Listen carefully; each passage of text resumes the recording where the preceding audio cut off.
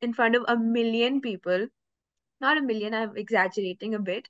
You were the first female vocalist on Nescafe Basement Season 2. I think it's great to have different talents in life, not just music. My passion for music still remains. My inspiration, my legend, my motivation, anyone who's listening to this podcast and to do music, to do what they love, you shouldn't just waste it on working and studying because that's what everyone does.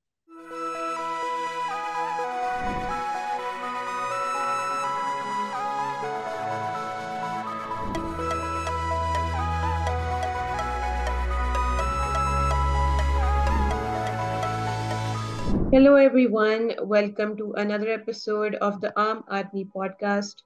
My name is Perniya Saeed Paul. Today, I have a very special guest here with me today. Thank you, Parizae, for taking out the time for being with us on our episode. Tell us a bit about yourself, Parizae. Thank you, firstly, for having me on this podcast, and thank you for the great introduction. I'm really excited to be here. I would love to share my experiences and everything that I've been through with you, and I'm really excited for this podcast. So, my name is Parizae. It's a very difficult name to pronounce. Everybody struggles with it, which is like my biggest struggle in life to explain my name to people first. But other than my name, what's interesting about me is that I do music. I grew up in a household where my father has been a fan of music. He loves music. I come from a background that is very talented and artistic as well. My grandfather was a writer. He was in Radio Pakistan, and my grandmother was also a writer. She wrote around 32 novels. But I think artistic attributes, just come to you in some way or the other. That's how I am the way I am. And my father has always been into music. Growing up, I would just sit around, watch my father play the piano, sing, and I would just sit by him, sing with him sometimes. And that's how I found my love for music. Just the love for my father was a part of my love for music as well. That's how I got into music, and I started singing with him. And then later on in school, I started. So that's another story, but that I will share with you. But about myself, I am now working. So I'm working in an IT company in Pakistan. I've been doing music on the side since I was 15. I got into this really cool platform. That's how my music career started. Before that, it was just a hobby. And then later on, it became a passion. It became my career as well. But, sometimes you need to take break, do something different in life. So I've taken a completely different route and I'm now working in IT. I've done my bachelor's from Lahore School of Economics. Over there, I studied economics and finance, which is very weird for a musician because, as a musician, as an artist, people expect you to study music or study art or something like that. I think it's great to have different talents in life, not just music, but you need to be good at maths, you need to be good at, you need to know the world, you need to have some common sense. So which is why I believe that education is very important, and my focus was not only on music but also on education. So now I'm building a career in IT, but at the same time, my passion for music still remains. I'm living the best of both worlds. That's amazing. That's pretty inspiring. So, I read that you were the first female vocalist on Nescafe Basement Season 2. So, can you tell us how that happened? So this is a story when my sister, she knew that I was really into music and I loved singing, and she encouraged me to join the music society of our school. For me, it was a crazy idea because I had never sung in front of, a crowd of people. But she really thought that I had something in me, and she pushed me. I still remember that day when she, said, "Okay, there are auditions happening in this classroom right now, and you have to go." And I was the youngest out of everybody there because usually in societies like these, people from A levels join, and from O levels in grade 10 or 11, and I was just in 6 at that time. My sister just pushed me into the room and she said, "Now sing for them." I was just so confused, but I sang the only song that I was like really really in love with at that time, and that was "No One" by Alicia Keys. I still remember the song, and I sang a few lines, and everybody was just baffled and they were shocked that such a small kid could have such a big voice. And I didn't know that I had such a big voice, but the response that I got from everybody was so encouraging that that's the place I wanted to be. So I started enjoying school because I was excited to go to these music society sessions and just be a part of the club and just sit there and watch people sing and sing with them. So my Nescafe Basement journey basically started from here. So what happened was that I would be sent to a lot of competitions from my school. My music rep was actually a great inspiration for me. She was so encouraging and she was so nice. She used to motivate me to do just to go to competitions and perform. I would go there and perform and I'd win every competition. I don't know how it would happen, but I'd win every competition and I'd just come back with the trophy and be like, "Oh, I won this." And my dad would be like, you're actually good. Why are you winning such so many competitions?" And then, people from school also got really excited. And then there was this huge festival happening at Lums at that time in 2013. And my school obviously chose me to go there with a bunch of other people to compete. That was like the biggest competition I had been in. I was so intimidated. I was so scared because I think there were around 70 contestants, and all of them were from universities all around Pakistan. Time and I went there, I just sat with so many people and I was so scared, but then music is something that I do from my heart. So when I sang, I remember that everybody just stood up. They all just stood up and started clapping for me, and it was like it was surreal. And so that was the first round. I came back home. I was very happy. I told my dad that I just participated and I sang this song, and everybody stood up. They really loved my song. Then I got this notification on my phone that I got through to the second round, and that was like the biggest achievement for me because only 6 people were supposed to get through to the second round from the group of 70 people. And when I got through, I was so excited, but I hadn't prepared any songs because I was just expecting to be out on the first round. So then I prepared a few songs, 2 songs at night with my dad, and I went back the next day for the competition and I sang those songs. And I was still very scared and I didn't know what to do, but I just sang them because I knew that I was going to lose. So there's no point in, even trying. So I was just really relaxed the second day and I sang the songs and everybody was still like clapping for me and they were cheering me and they were following me. People were coming up to me and asking me my age and how I can sing the way I sing, which was very shocking. Later on, then for the third round, I was just not expecting to, get through to the third round. These people, they announced my name and they said the top 3 are this, and Parizae. And I was like, how is that even possible? And I hadn't prepared a song for that round either. So I called my dad and he said, "Oh, you have to sing this song now for the third round." And the song was Skyfall by Adele. It was like my signature song at that time because Adele has always been my inspiration. So this round was now on the stage in front of a million people. Not a million, I'm exaggerating a bit, but in front of a lot of people. And it was on stage and it was a big thing. I literally just sang and I called my dad and I just went home because, that was like the end of the competition for me. And then at night, I'm just sleeping, like two hours later, I'm just sleeping. And then I get a call from my friend who's at the festival there. He calls me and says, asks me where I am. And I'm like, I told him that I'm home, I'm tired. And then he says, you won the competition and they're calling your name and, they're trying to find you. Where are you? And that was so shocking for me. I was shocked that I'd won the competition. I was really excited and it was a big thing for me. So how I got into Nescafe was basically that there was somebody in the audience there who was already a part of season 1. They saw me sing there and they recommended me and referred me to the person who was doing Nescafe at that time. That's how I got a call from Nescafe, and that's how I got into Nescafe Basement. Experience was at Nescafe. My experience was surreal. It was amazing. At first it was a little intimidating and scary because everybody was super old. This time, not even in universities, they were like, almost graduating, and people were in their 20s, 25, 28. So they were all kinds of age groups, which was very interesting. And I was the youngest there, and I felt like an outcast at first. But then when they heard me sing, they realized why I was there.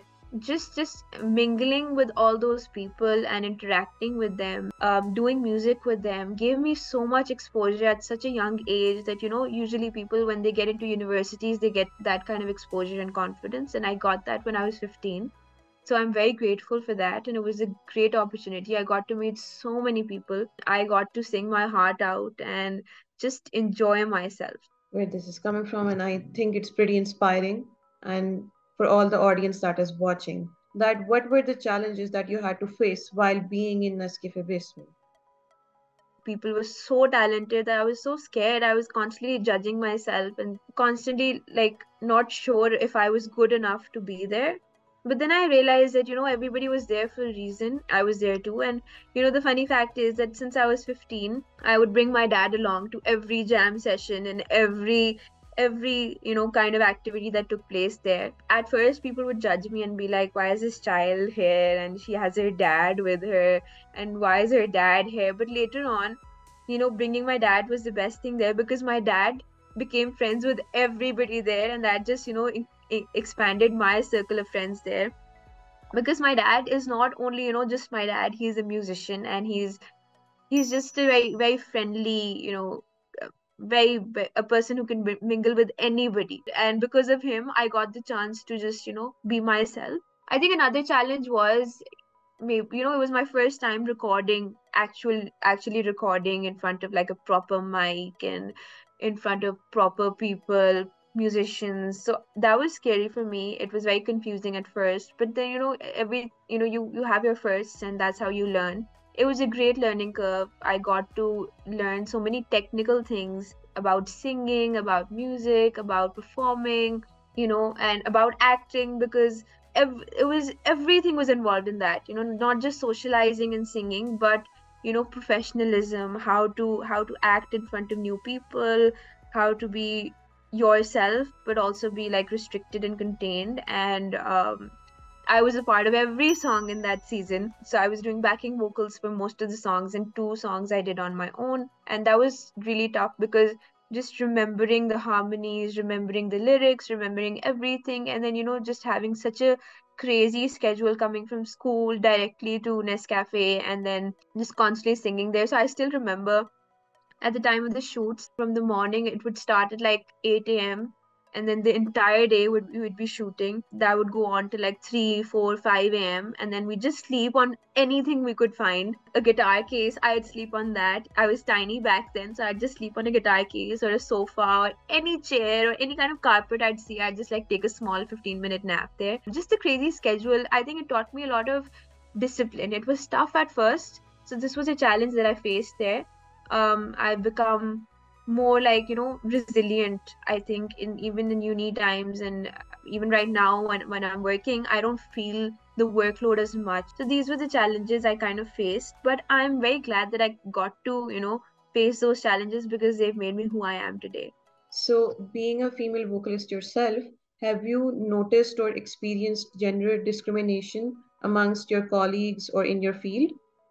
That's a very good question, because when I got into Nescafe Basement, so when I went downstairs, I looked around and they were all I could see were men.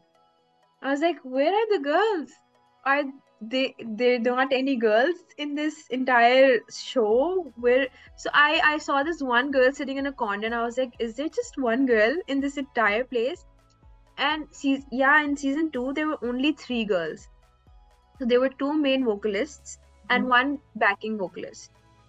And I was shocked. I was amazed that there are no girls in Pakistan who sing, and that is not the case. There's so many talented female musicians in Pakistan, not just singers, but guitar players, piano players. But at that time there wasn't much exposure, there weren't many opportunities, and a lot of girls didn't get permission to do such things. And I'm so glad that my dad was supportive enough to let me do it, because to be very honest, in season 2 there were 3 girls, and in season 3 or 4 there were 19 girls.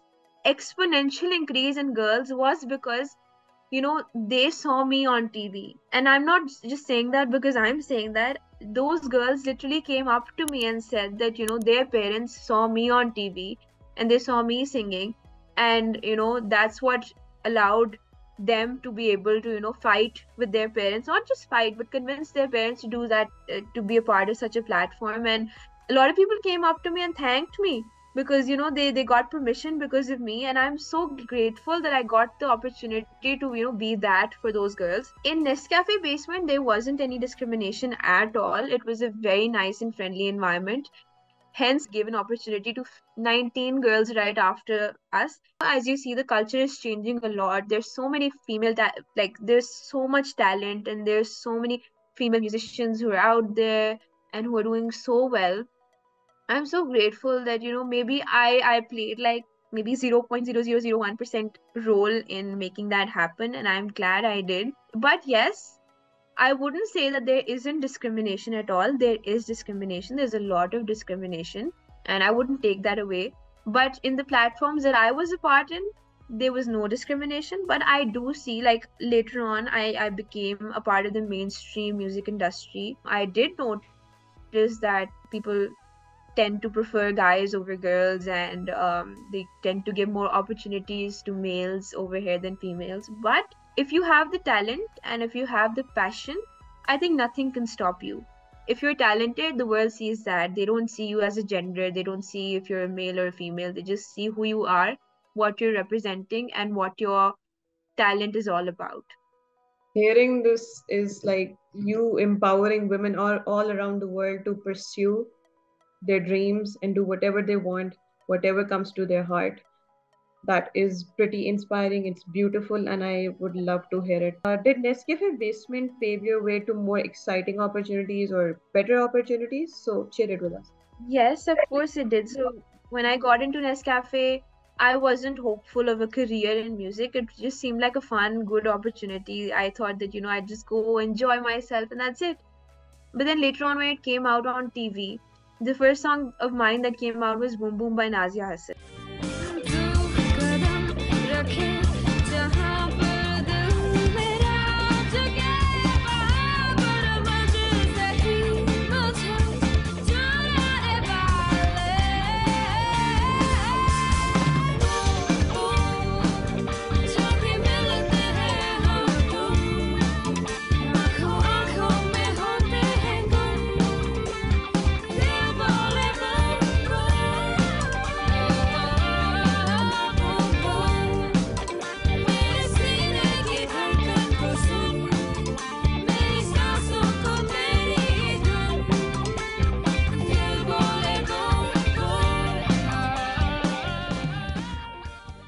That got a little bit of backlash because now we're trying such different genres. We're trying electric, pop, indie, and all these new genres, but at that time nobody had explored them. And we put like a very different twist on Nazia Hassan's Boom Boom, so we converted it into a daft punk kind of song. Initially, the first time I saw myself on TV singing like as a main vocalist was Boom Boom, and I immediately went through the comments, like they just started rolling in, and I went in and I saw that people were not liking it very much at that time. Like the initial comments were like, people said that you ruined the song, but they didn't realize I was like a fresh take on that song. Like we just didn't want to do we just didn't want to redo the entire song again. So we wanted to do something different. And then later on, like when people listened to it a few times, they started liking it. Reaction that I got was very scary, that I thought maybe I'm not it, maybe I'm not good enough, maybe they didn't like it. But then I realized that it's like very difficult for people to take such things in immediately. But then when my song What Do You Want From Me came out, I wasn't hopeful at all, because after Boom Boom I just I was just a little scared and skeptical about this entire situation. But when What Do You Want From Me came out, people just went crazy. Hey, slow it down. What do you want from me? What do you want from me? Yeah, I'm afraid. What do you want from me? What do you want from me? There might have been a time when I would give myself away. Oh, once upon a time I didn't give a damn. But now, here we are. What do you want from me? What do you want from me? I got a crazy response from people. Like, I can't even explain the feeling that I felt, when I saw the comments and the uproar. I think it was the most famous song of Nescafe Basement season 2. And people literally started calling me the "what do you want from me" girl.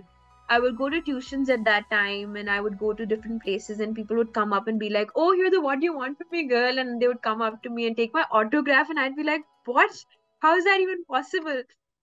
But it was very interesting, and that's how I got famous at that time. And I got a lot of opportunities, I got a lot of chances, and that's it like paved my way. Then I started thinking about pursuing music as a career professionally, because I could see that there were a lot of opportunities for like new voices in Pakistan, because the music industry was in a slump back then. And there was no music coming up, and people were tired of listening to the same old music. So I got a few opportunities which were very, very interesting. I made a few songs, I worked with a lot of brands, I worked with 7 Up.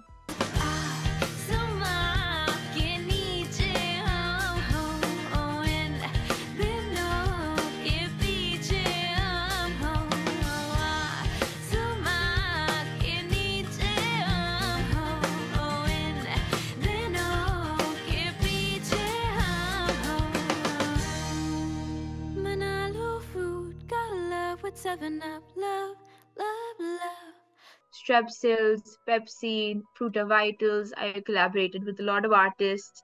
A lot of brands wanted me to do their campaigns, and I did them. So I've done quite a few ads as well. So I was very grateful and lucky to get all those opportunities. And I toured a lot. I did a lot of concerts. I went to Jiki, which was a great place for a concert. And I traveled all over Pakistan performing with my Nescafe Basement, gang, and it was a lot of fun. And my career just took off right after Nescafe, and maybe it took off too fast. Maybe I needed a break, so I then just paused myself and I decided to think of other things that I wanted to do in life. But yeah, it did help me a lot. And even now, it's not like I don't do music anymore. I'm trying to work on my own music. I'm trying to create new things that I can show the world, and also just be myself. If I get a few like very nice corporate gigs or something that I'm interested in, then I'll just say yes to it and I'll still do it. So, if we look at the music that is being released worldwide by some of the artists, do you think that some of the lyrics are like project objectification of women? What's your stance on women empowerment when it comes to music? I think that's like a very big question, because if I talk about music worldwide, then obviously yes, there's so much objectification, like especially in rap music, and where writers are not even thinking about what they're writing. Quite harmful, especially to the youth. A lot of people are listening to these artists. A lot of kids are just memorizing these lyrics and just singing these songs without even knowing what they mean, which is very troubling, especially for the youth when they don't understand such things. I mean, we can't stop these people from creating such songs and writing such lyrics. But what we can do is that we can just put a filter. Like parents these days can make sure that that their kids don't listen to they're not nice to listen to, because they don't have nice lyrics. They objectify women. So we need to be more careful about what we make our children listen to. So once we know the difference between what's right and wrong, I think we can make our own decisions and listen to what we like, and encourage that. Uh, in your opinion, what is the future of music industry for the female artists, for people who want to pursue music as their career, and for women? I think the future is here.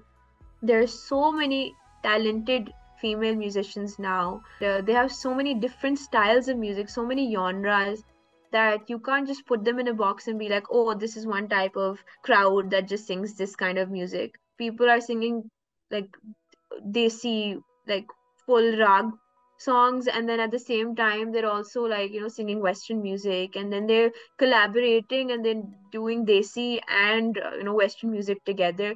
So I feel like the future is very bright, and the kind of boom we're having right now in the music industry is amazing, because it's great. Like so many people are just coming up, like they're just writing songs in their bedrooms and just recording on their phones on GarageBand and just releasing music, and people are really liking it. So I think what comes from the heart matters, not just, I think like gender is not even a thing anymore. Gender doesn't matter anymore, especially in Pakistan. Like we've revolutionized, I don't know how this has happened, but music has just become like a fluid thing now. Like people don't care about gender anymore. People care about what's coming, like what's the new thing that's coming, the new genre or new lyrics or the new style of singing.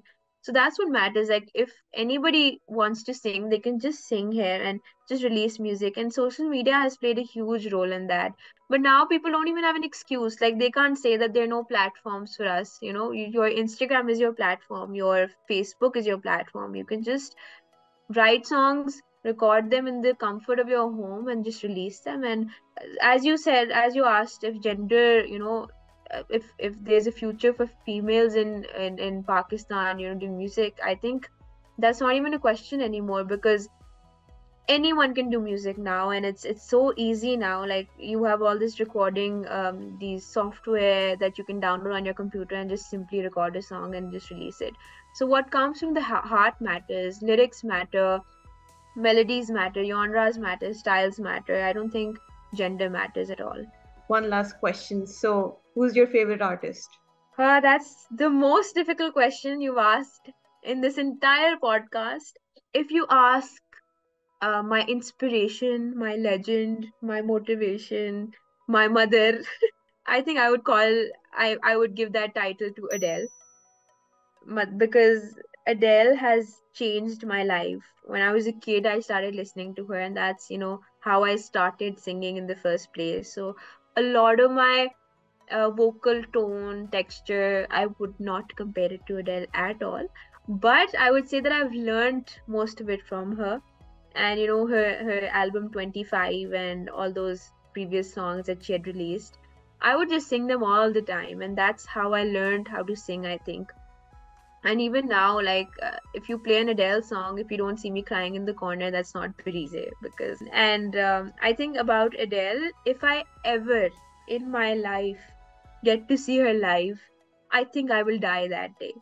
Like period, I think I would die that day. For me, it's like a dream come true, and not even a dream. Like I think I would die if I see her live. Like if I see her right in front of me singing, that would be like my life complete, because I love her to bits. That brings us to the end of the podcast episode. Thank you so much, Parizae, for joining us and for taking out the time to be here.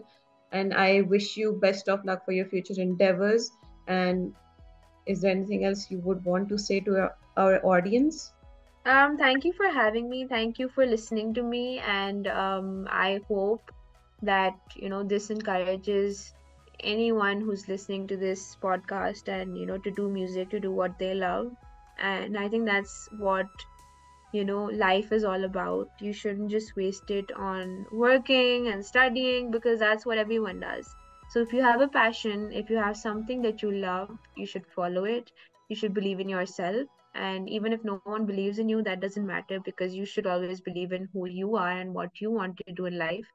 And once you have that confidence, it just shows on your face, and it just shows in your personality, and that just makes you who you are. There's no reason to be liked by people. There's no rush to be famous. As long as you're authentic and you bring out the best of yourself and show it to others, I think that attracts like everybody to you. Your goal should be to make yourself happy first. Follow your passions, be true to yourself, love yourself. Yeah, that's about it. Thank you so much for being here, and thank you everyone for watching. Bye bye. Bye bye. Thank you.